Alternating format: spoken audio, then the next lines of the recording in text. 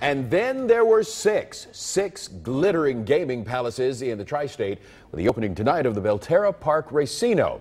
Now, this new gaming facility opened on the site of what was once known as River Downs. And that means new competition for your gambling dollar. 9 on your side's Jason Law spoke to gamblers tonight about what sets this one apart from the competition. Jason?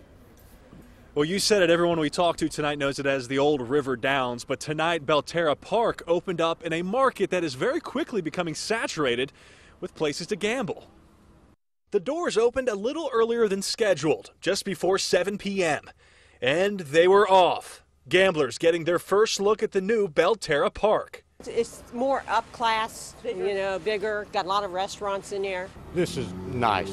I mean, this is nice. We built a grand place here.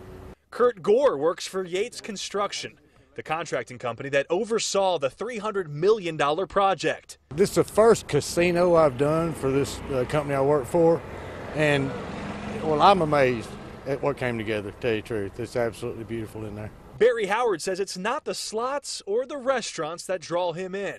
I'm a horseman. I'm not a casino man. I like the new track, the new screens. It's great. Dwight Williams agrees. It's the horses that will set Belterra Park apart from the competition.